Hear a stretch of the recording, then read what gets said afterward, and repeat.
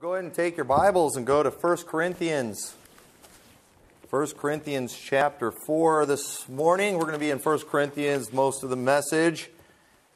I want to read several verses here. I'm going to kind of read it with my commentary on this passage as we go through it. I want to point out a few things to you before I get to what I'm wanting to speak about this morning. But 1 Corinthians chapter 4, in verse 1 it says, "Let a man so account of us as ministers of Christ and stewards of the mysteries of God.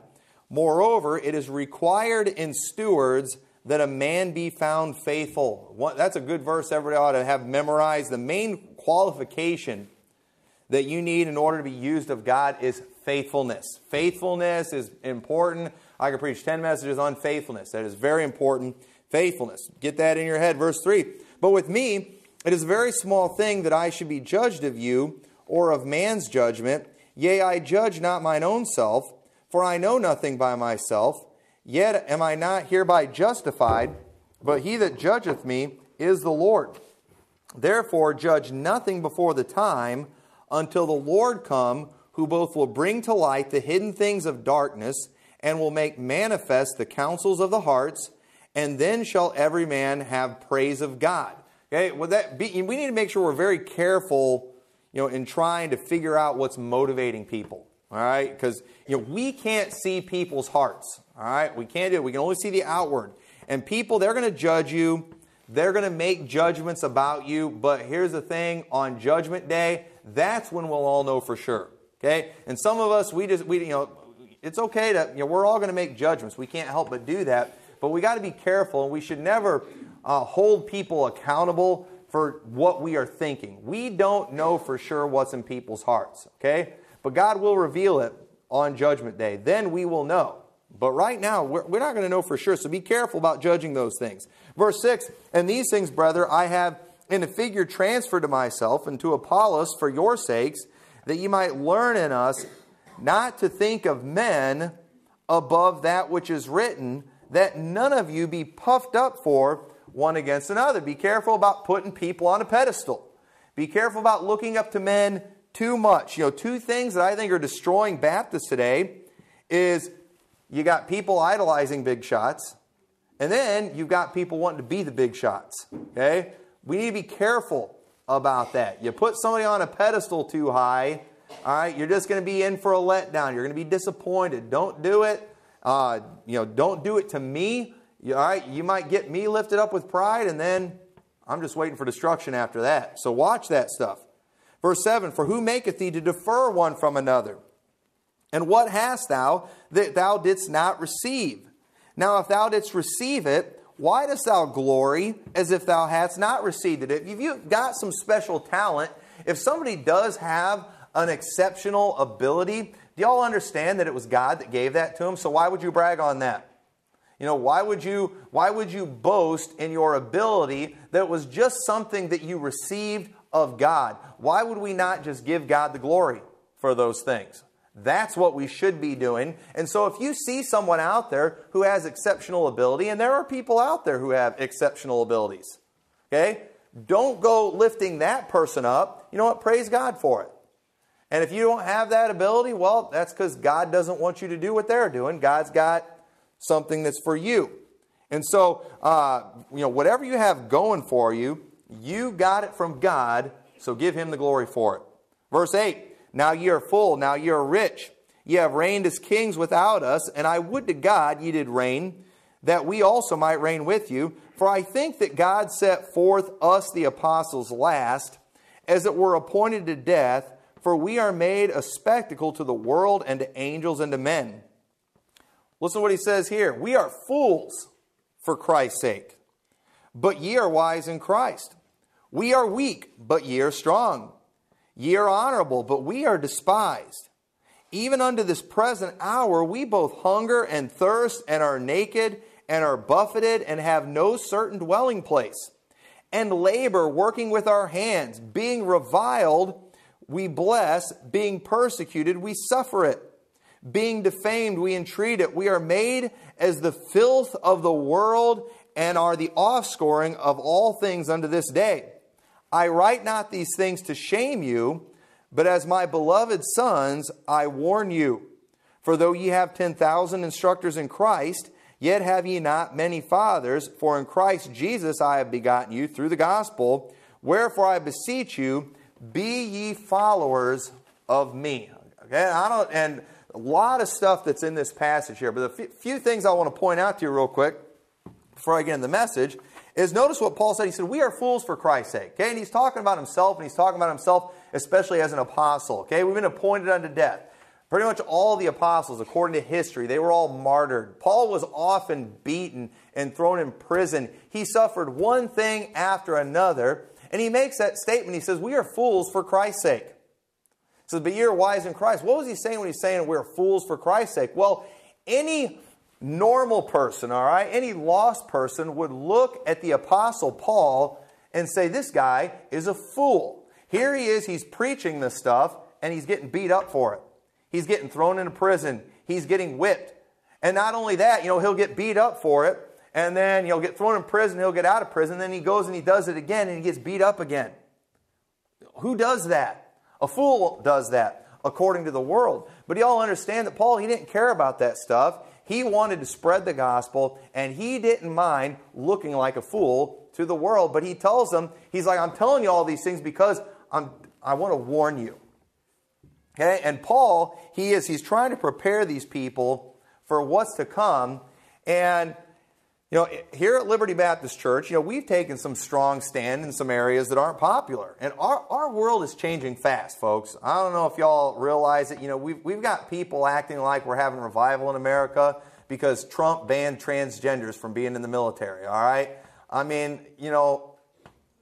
that's, to me, I'm glad he did that, but I don't think that's a sign of victory right there, all right? That's a sign that, what in the world were they even doing in there in the first place? But I mean, no great victory there, folks, all right? We are still in trouble. I wouldn't get too excited about that. But, preachers, they're compromising left and right. I read an article this morning about that. It was on the Fox News app. Some preacher was on there, and he is talking about how he fears for America and how Jesus would be embarrassed by Christians today because Christians are celebrating this victory of transgenders not being allowed in the military. And what in the world are we doing being down on that when we have our own sins too?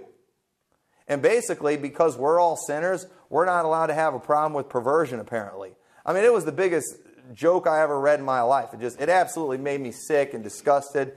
But listen, that's where we're at, compromising. Compromising, and we're just kind of following the world. We're not as bad as the world, but we're still following them. We're getting farther from Christ. And, preachers say they're compromising because they think if they're going to have any kind of influence in their communities, they've got to compromise. And I believe this strategy has failed miserably. I mean, just look at our country. Are we getting better? Look at our churches. Are we getting better? Folks, when, transgenders not being allowed to be in the military anymore is perceived as a victory. I mean, that just shows how far gone we are. That's even considered a victory. That's just common sense. But this compromise, it's helped things get so bad in our country that an honest attempt to do things biblically in a church, to preach the Bible, to be uncompromising, you're looked at like you're some crazy cult. Okay? That's just how it's going to look, folks, all right? I'm sorry. I wish I could tell you that if you're members of this church, that you will always be seen as the most popular people in the community, the most respected people in the community. But you know what? I think there's a good chance some of you might get accused of being a part of a cult. Okay? Now, you and I know this isn't a cult, all right? You and I know I haven't made you drink any Kool-Aid. There's no major requirements that you got to do to be here. Y'all know me. Y'all know I'm nice. I'm not crazy. But listen, those accusations, are coming and have come, all right? So just, be prepared for some of that. I'm telling you this like Paul to warn you. And, I have no interest. I'm not just trying to talk big right now, but listen, I mean this from the bottom of my heart. I have no interest in compromising.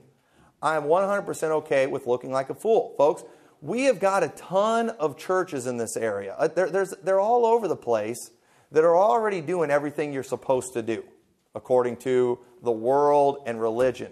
I I did not come to this town to just make one more of what there's already a ton of. Okay? I mean, I want our church to be unique. All right? I'm not trying to be unique just to be unique. All right? But I believe, preaching the Bible like you're supposed to, being uncompromising, it is very unique today. And I think our country needs that. I think our community needs that in a great way. And you know what? I am 100% ready to look like a fool. I'm fine with that. But this message today, it's warning, just kind of like Paul did, because, if you follow me, there's a good chance you might look like a fool too. And so, my question is, are you willing to follow a fool? Right? Are you willing to follow a fool? And so let's look at some things in the Bible to help us understand. Because here's the thing that I think we need to be able to do. And I hate to talk about myself, but I'm kind of forced to talk about myself a little bit. I speak as a fool. That's what Paul would always say whenever he would talk about himself. But one of the things that helps me get along with people is I think I am usually pretty good at being able to see things from their perspective. Okay? And that helps me to be able to relate with people, to be able to talk with them, communicate with them. And what we need to do right now, I want us to take a look at us through the world's eyes. Because I believe it will help us understand that. Because what happens today, people, they get accused of being in a cult, being weird, being whatever, and everybody panics. Everybody has a meltdown.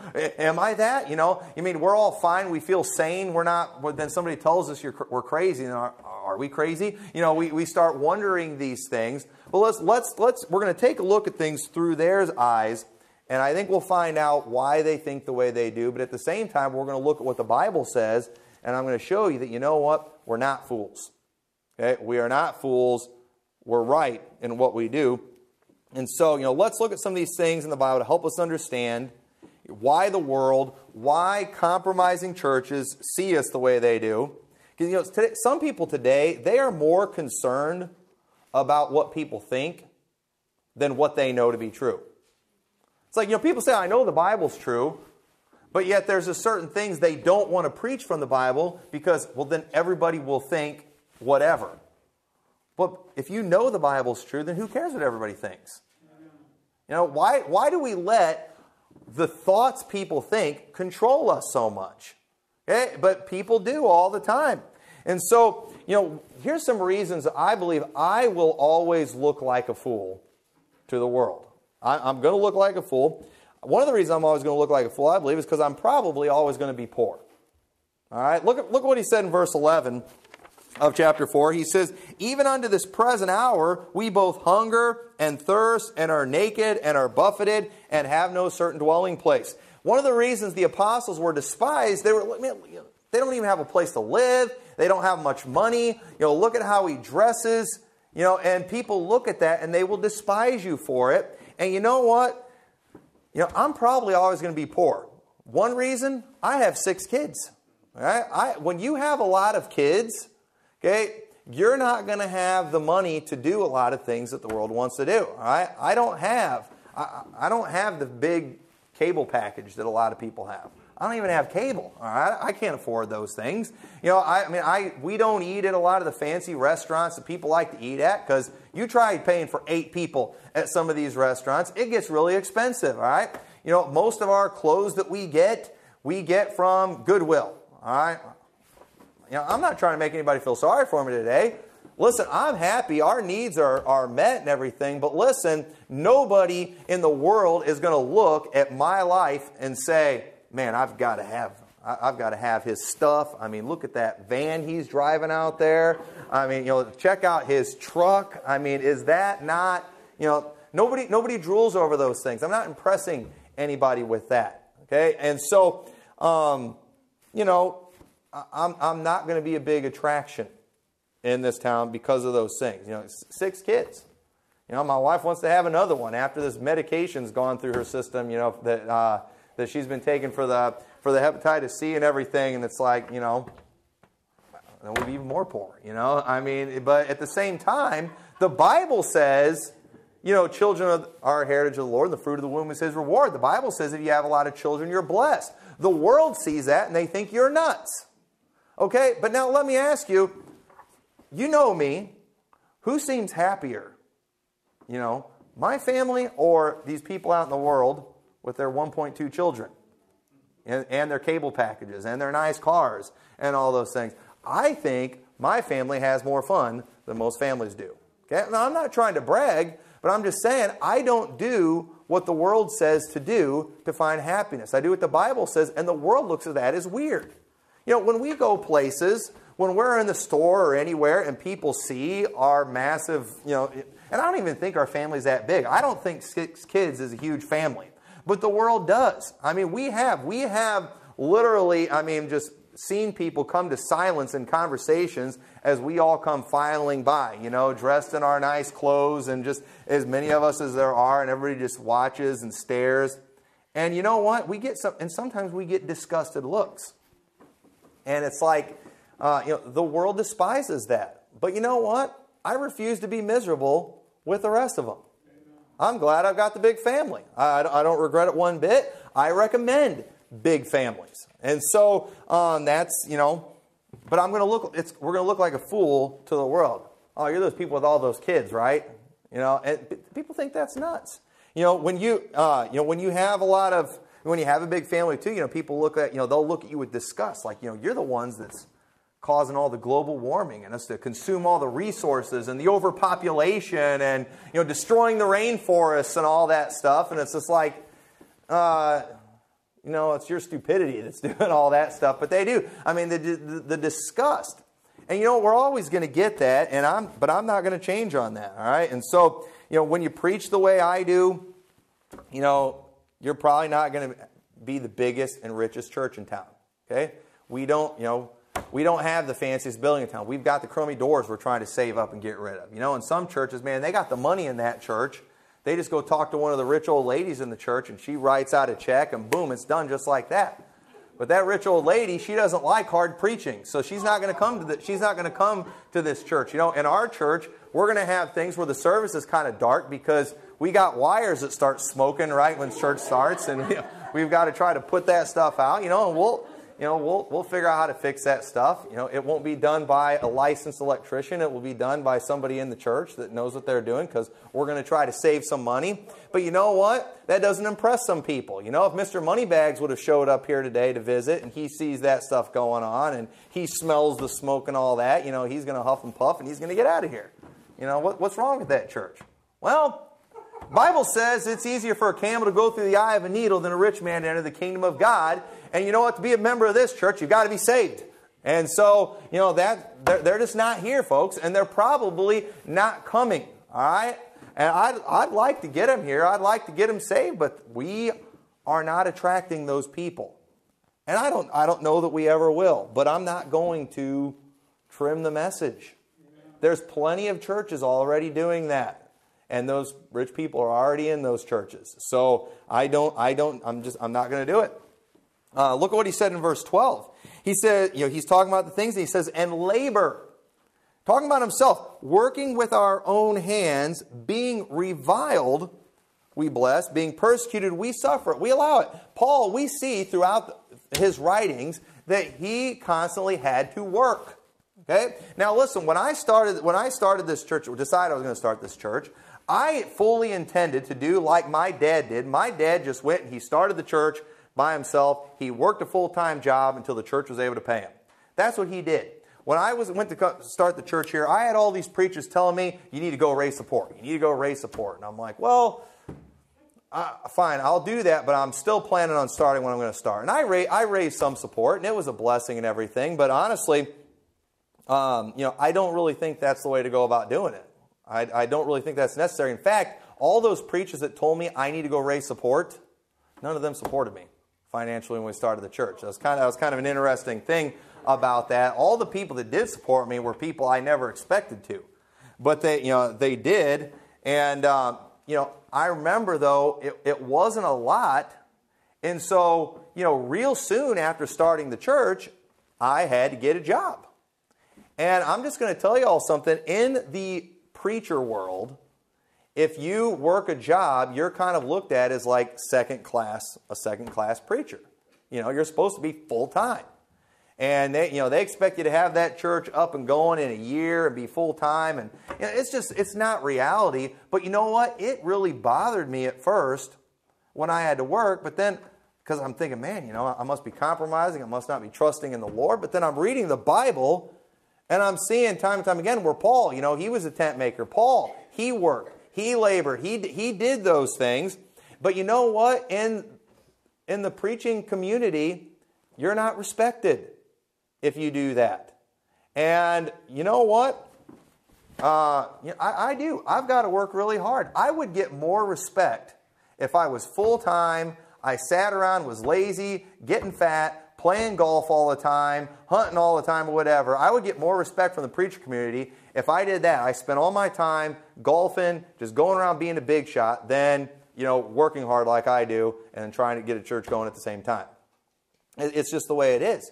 You don't get respected. You are looked at as a fool, kind of like Paul. There he is, he's laboring. Big shots aren't supposed to be out there in the fields, working as hard as they do. They're supposed to be the ones, giving orders, being big shots. But listen, folks, this is what I've got to do. I've got 6 mouths to feed. Well, 8 counting my own and my wife's. There's 8 of us. That's going to require a lot of labor. It's going to require a lot of work, and you're not respected by the world from that. You're not expected by the religious establishments. But I personally think there are advantages to having a secular job. And listen, when this church is ready to pay me full time, I will quit my job in a heartbeat. All right? I promise that. I will quit that job so fast that, the doors will fly off that building when I go running out of there. All right? I promise you that. But at the same time, I'm going to admit there are advantages. I think I have far less stress as a pastor because I don't have to worry about offending everybody by my preaching. Because if I'm completely reliant on you all paying me the offerings, well then, I better not offend this person. If I offend them and they leave and their offering goes, well then, what am I going to do? Well, I'll tell you what I'll do right now. If you leave, I'll just work a few more hours out at Walmart. They'll let me do that. I can make up for it just like that. And so, you know what? I have a lot of liberty that I can preach whatever I want from the Bible. I can preach as hard as I want. And you know what? If you don't like that, if you want to take your money and go elsewhere, then you can do that. And you know what? I refuse to compromise the message. I enjoy preaching the truth. I do. I enjoy it. I want to do it. And so I'm not worried about it. I don't want to offend people. I don't try to offend people. I don't think, all right, what could I preach this week to just upset this person? Okay? I don't do that. But at the same time, I can, if I see something in the Bible, ooh, this is good, I can preach it. And I don't have to worry about who's going to get upset by it. I could transfer tomorrow with Walmart. There's distribution centers all over the country. In fact, there are distribution centers in parts of the country where I have good friends that are pastoring churches. I could transfer to any of those places tomorrow and my family would be taken care of, and I could just help and serve in one of these churches and just, I don't know, to me, I think that would be a piece of cake. I could do that if I wanted to. I've got that ability, that freedom, and so you know what?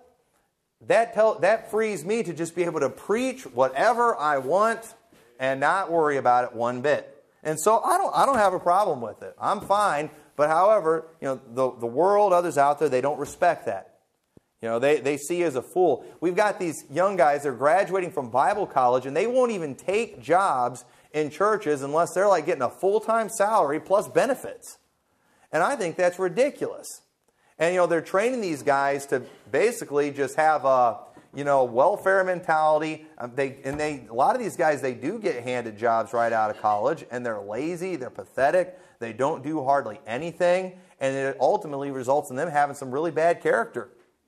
And I think some of the best pastors I know are guys that are working jobs or had to work jobs, because you know what? Those guys, if they were able to build a church while working a full-time job, it shows they've actually got some character. And so those guys, I'm telling you, even when they do get to go full-time, they don't back off. They just work even harder and they accomplish even more. You know why? Because they have proven themselves to actually have some real character. Where these guys who mommy and daddy paid their way through Bible college, they don't have, we don't know if they have character. Not they might, but a lot of them don't. A lot of them quit at the first problem that they have. Things slow down in the church. Sorry, we're going to have to cut your pay back. What do? They quit. And then sometimes, too, these guys, they'll have to, they'll cut their pay back, and maybe they've got to go get a part-time job. And then they feel like the biggest losers in the world, like the biggest compromisers, because they are working a lowly, secular job when they are supposed to be a preacher. And you know what? And they see how they are despised. They see how they are looked at as a fool. And you know what they end up doing? Many times they end up quitting and giving up. But you know what? I'm not going to worry about that. Okay, I said I'll quit that job tomorrow if I can quit it tomorrow. But if I have to work it in the next 5 years, I'll work there the next 5 years. And so, that's fine. And so anyway, look what it says in verse 13. In verse 13 it says, being defamed, we entreat, we are made as the filth of the world, and are the offscouring of all things unto this day. My family, me and my family, right now we're kind of what the world hates, all right? Husband and wife are on our first marriage, a bunch of kids. I'm the head of the household, and people don't like that, And my wife's a stay-at-home mom. She does a few piano lessons outside the home, but the world doesn't respect that. She's supposed to go out and get a career. She's got to go and make a name for herself, and she's supposed to keep her name. She should be Cassandra Cutler, McMurtry. You got to do all that stuff. But no, that's not. We don't do that stuff. All right, we're not into that feminism stuff. We don't do any of that. We are a traditional family. And the traditional family is despised today, okay? And all these stupid TV shows and things that people are watching, if you ever do have a traditional family where it actually is a husband and wife and children, the husband is always the idiot in the family.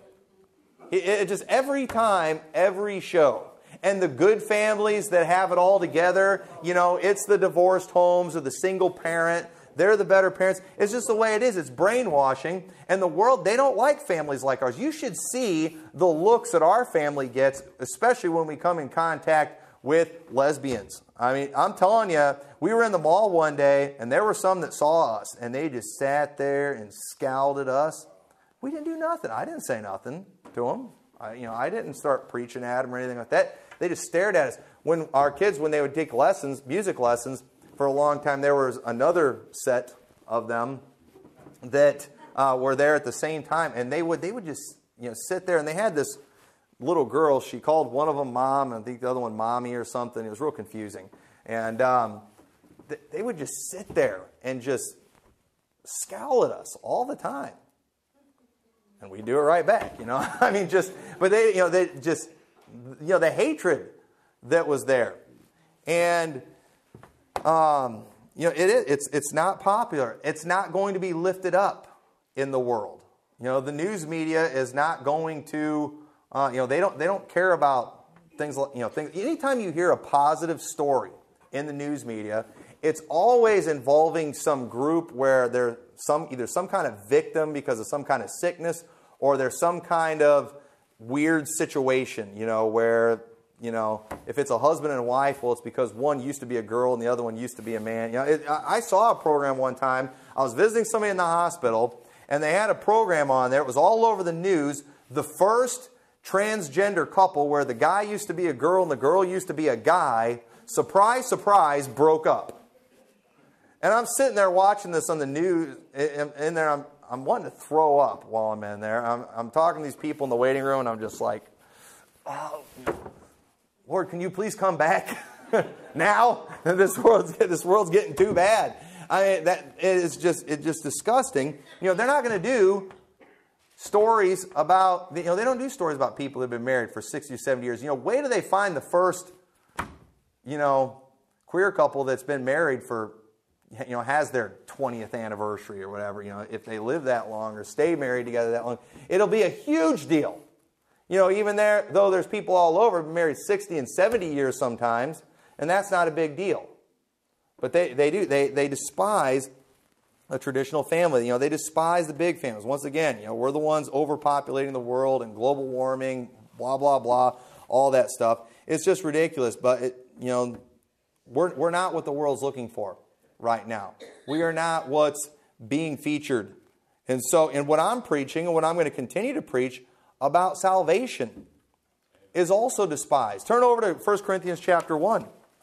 Look what it says in chapter 1 of 1 Corinthians, in verse 17. For it says, "For Christ sent me not to baptize, but to preach the gospel, not with wisdom of words, lest the cross of Christ should be made of none effect. For the preaching of the cross is to them that perish, those who are lost, foolishness.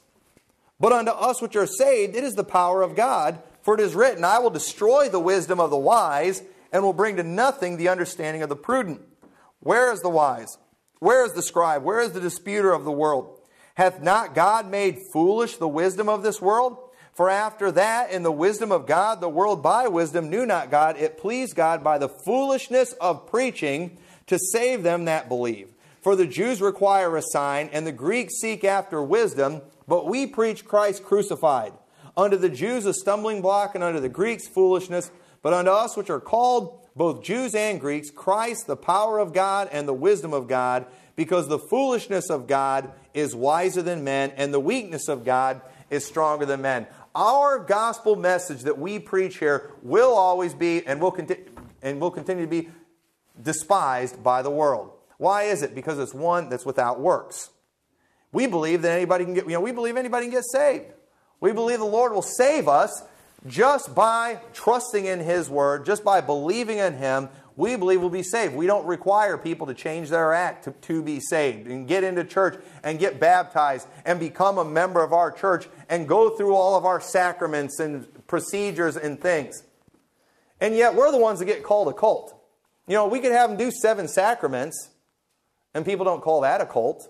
We can require that they do all these things and dress a certain way and act a certain way, and the world, they won't call that a cult. But if we'll tell people, hey, you just put your faith and trust in Jesus Christ, you'll be saved, without works, we're the cult.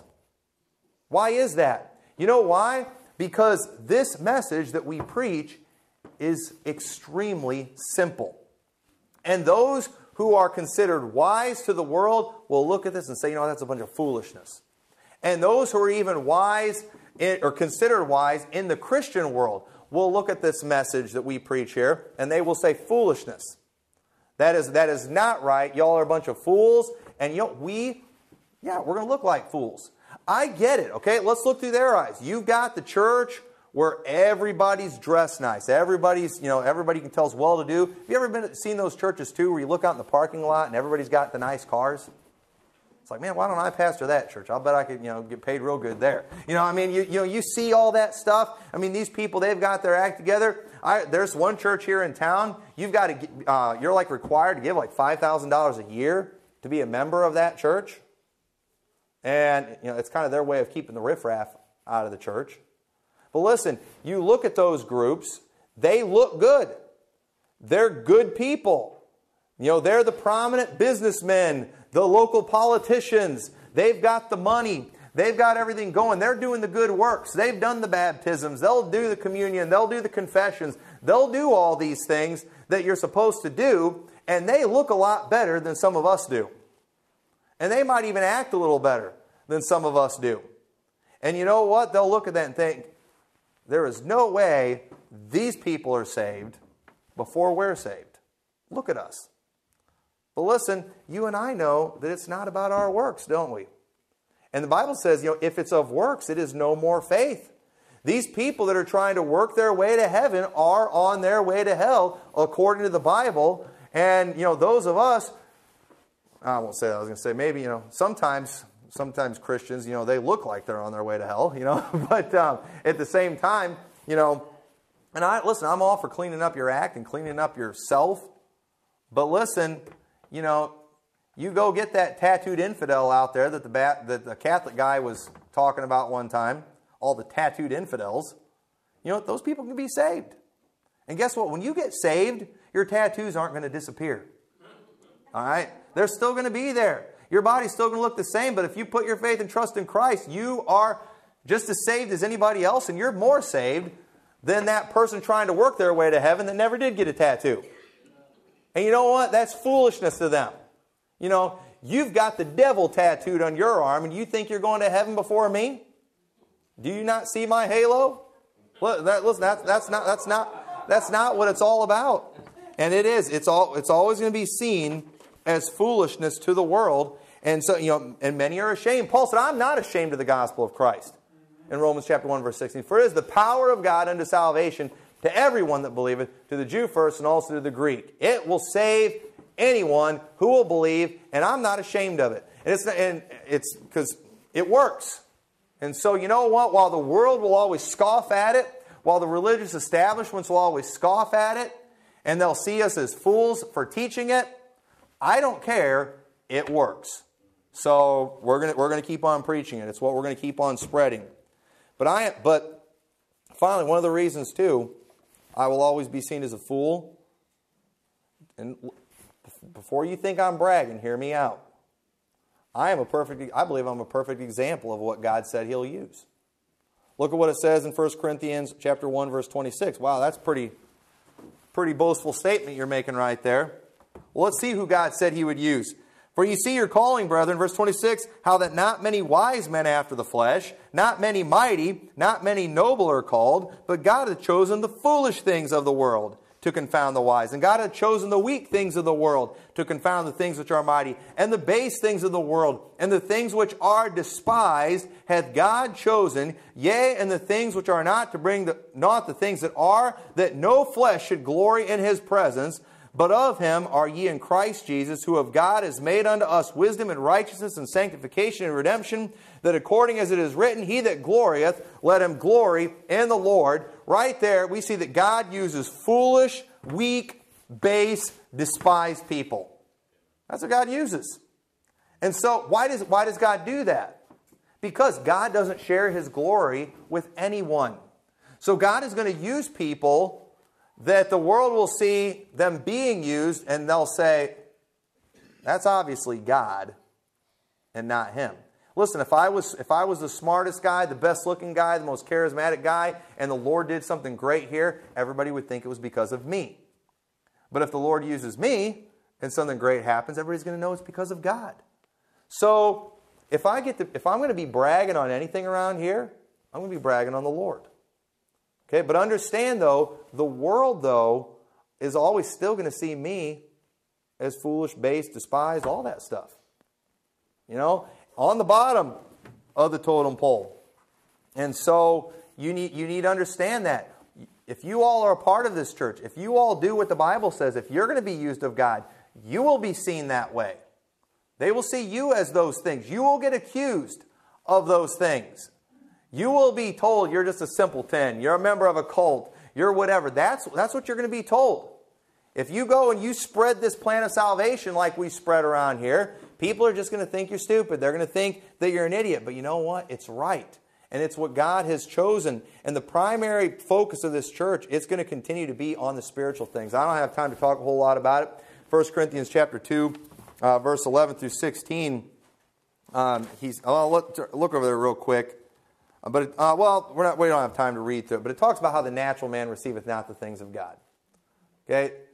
We are going to continue to focus on the spiritual here, because the spiritual is what makes the difference. The spiritual is what we're supposed to be about, but churches today, they're all being converted into community fun centers. I've been hearing a lot of people call them Chuck E. Cheese churches.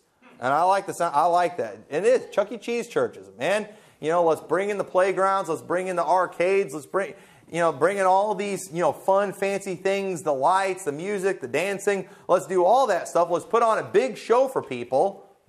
If we're going to do that, everybody's doing the same stupid stuff, the same stupid songs. If we're going to do that, let's do like Chuck E. Cheese and just get those. They have those robots up there that do those songs all the time for the kids and everything.